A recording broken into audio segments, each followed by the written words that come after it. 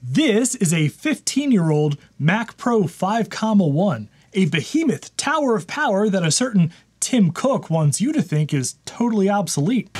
Well, we don't believe in that kind of thing around here, so in a previous episode, we got an RTX 2070 working in this thing, and today we're going to take this the rest of the way, upgrade the absolute crap out of it, and turn it into the ultimate Linux Mac Pro. So stay tuned.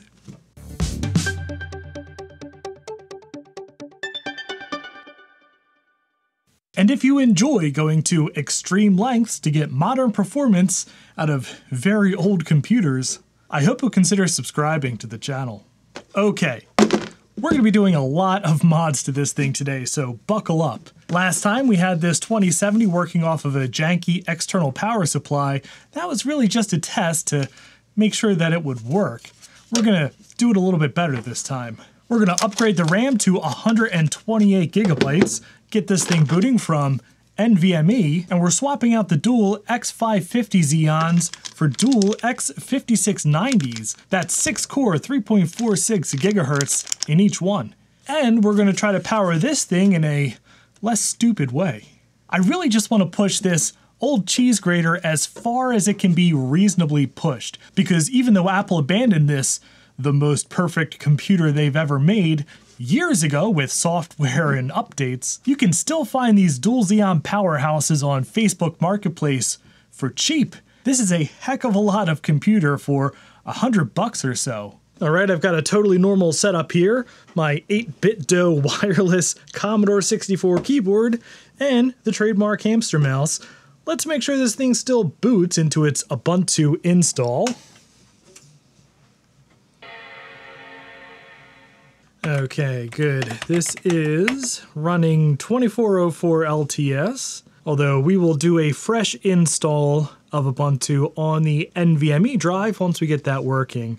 But for now, I want to, well, run some Geekbench benchmarks here for pre-upgrade. And I also want to back this Ubuntu install up. Good thing the sponsor of today's video is Backblaze.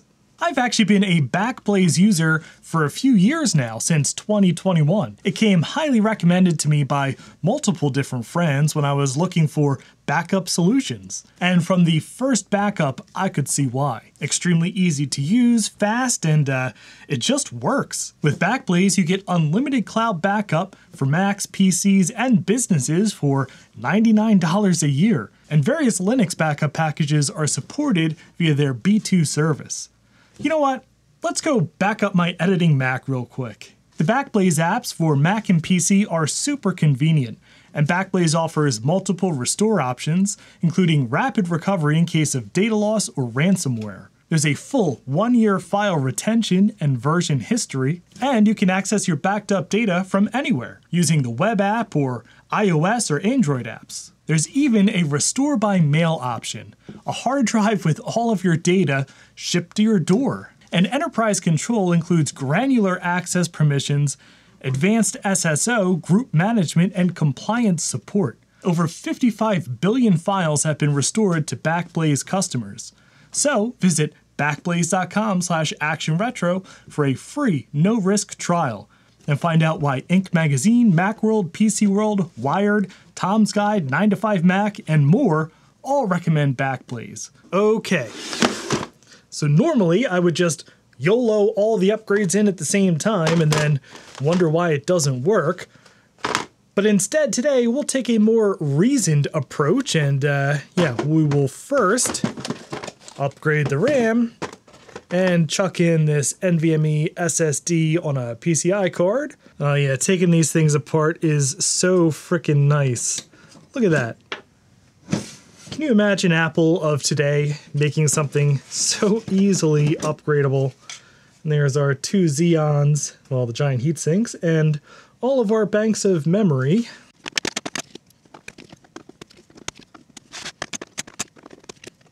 Wow, just look at the size of that connector. That is a beast.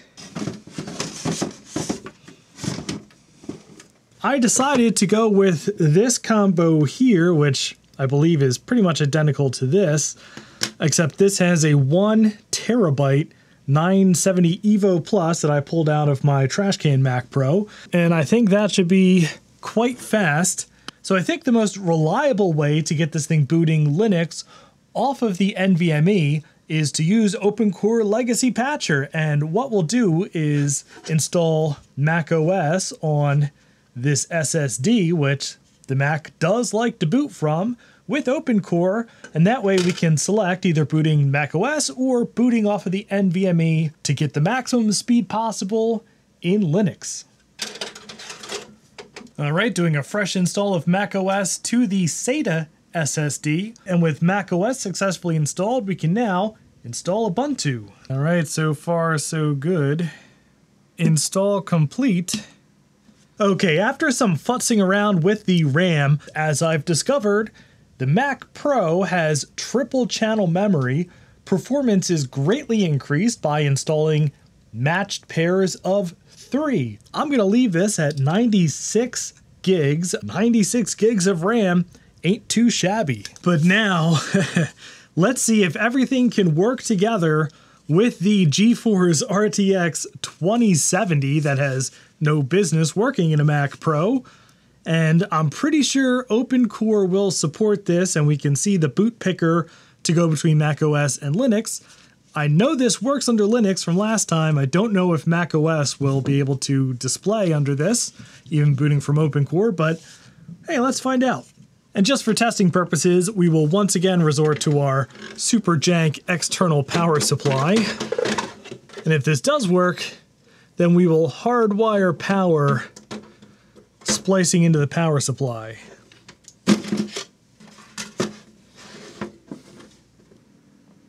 Oh yeah, it worked! It's booting off the 2070, look at that. I mean, I don't know why I'm so surprised. It worked before. Why wouldn't it work again? I mean, other than the fact that I'm filming, which is when things usually fail. But hey, look, it's Ubuntu.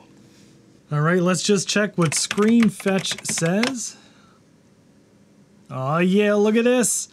GeForce RTX 2070 Super, 98 gigs of RAM, and our dual Xeon X5550s, which are, well, not going to be in there for long. All right, right now we're using the open source Nouveau video driver, but I'm going to install the proprietary NVIDIA drivers because this is a gaming jank Mac Pro. Now what we're going to do now is a mod called Pixless, where we are going to literally tap into the power cable from the power supply to the motherboard with little wire taps to pull additional power into new connectors for a modern GPU. And this is fairly straightforward. On this cable here, the top 4 and the bottom 4 thick cables are the only wires that we care about. The outer 2 on each side are ground. The inner 2 on each side are 12 volts. We're going to tap into them with these guys.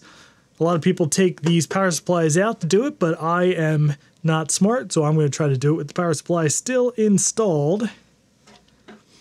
And yeah, let's see how this goes.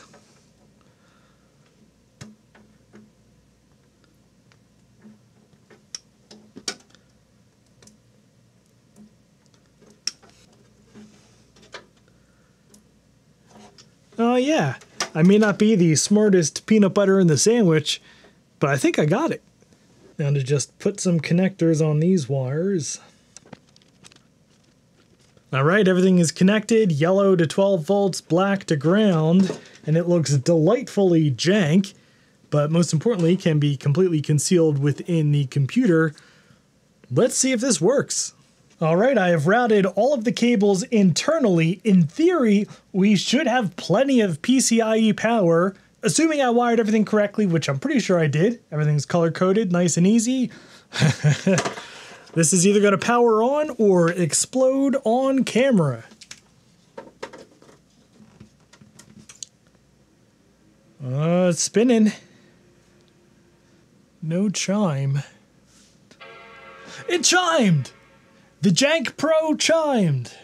Ooh, it booted. The video works. Oh my god, oh my god, oh my god, oh my god. It's alive. Off the internally powered RTX 2070, booting into Ubuntu. Oh my goodness. I'm going to run those benchmarks and we'll see how much has improved so far. Running benchmarks. So far, so good. Okay, well, tests are complete, and holy crap! Here is the first test I ran before any upgrades on Ubuntu on this Mac Pro. We got 465 single core score, 1575 multi-core score, and now 478 single core, 2830 multi-core. I do not know what is accounting for this huge jump. That video card, man, I'm sure is not hurting. You know, we see lots of jumps though in the multi-core performance testing, which includes things like navigation, browser, PDF rendering. All of this stuff is up, and I'm sure, you know, things like navigation, HTML5 browser, greatly impacted by the upgraded video card. That is freaking sweet. All right, well, I'm quite pleased with this. So far, we have a extremely upgraded Mac Pro 5.1 booting Linux off of NVMe. We have an RTX 2070 Super in this thing, wired internally, so you can actually put the case back together without any weird wires sticking out, which I think might be a first for this channel. This thing has 96 gigs of RAM in a triple channel configuration that seems to be, well, giving it quite a performance boost. But there's still one more thing we have to do, and I'm honestly a little bit scared of it. We're gonna swap in these two new matched Xeon X5690s, but it's not really so straightforward because we have to delid them to get them to work in this older 4.1 chassis, which has a different heatsink configuration than these were intended for. So I'm gonna save that for the next episode, and we'll devote the whole thing to, well, seeing if I can actually do this. In any event, that'll do it for today's video. If you enjoyed it, I'd appreciate a thumbs up. And if you'd like to see what becomes of this behemoth, please subscribe down below. And thank you very much for watching.